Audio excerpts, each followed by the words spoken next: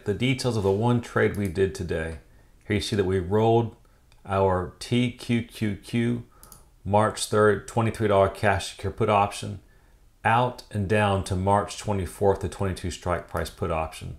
So let's take a look at what's going on here in the chart. So we know that TQQQ is 3x levered ETF of triple Q. So let's look at triple Q here, and let's kind of look at support and resistance and why I rolled this strike price down.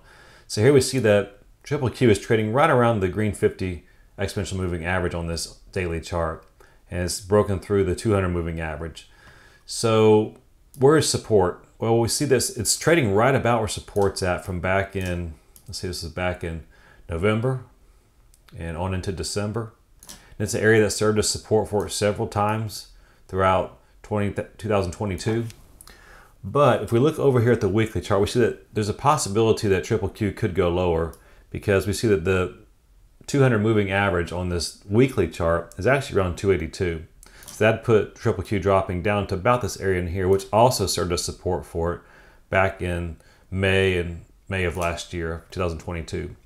Now, right now, the sellers are showing a little more strength over the past couple weeks, so that doesn't bode well for it. Although they're not showing a lot more strength than the buyers, but they do have a little bit of an advantage.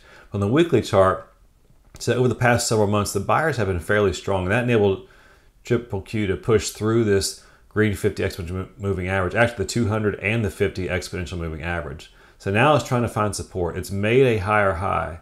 The question is, will it make a higher low? So we'll have to see how that plays out. So now we'll switch over to our TQQQ chart just to confirm what we're seeing here.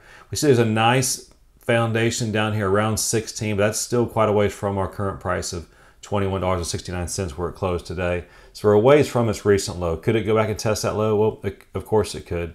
But we do see that it did make a higher high here on this daily chart. And we see the weekly, of course, it reflects the same thing, higher high. So the question is, will it make that higher low like we were speaking about with triple Q?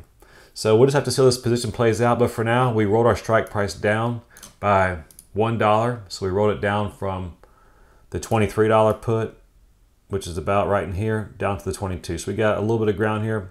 We're now right at the money. And if it continues to drop, then we'll of course try and roll it down again. But we went out 3 weeks to get that done. So that's our one trade for today. And we'll continue looking for opportunities to close out and roll some of the positions that expire here in about 2.5 weeks. That's all for today, and I hope you have a great evening.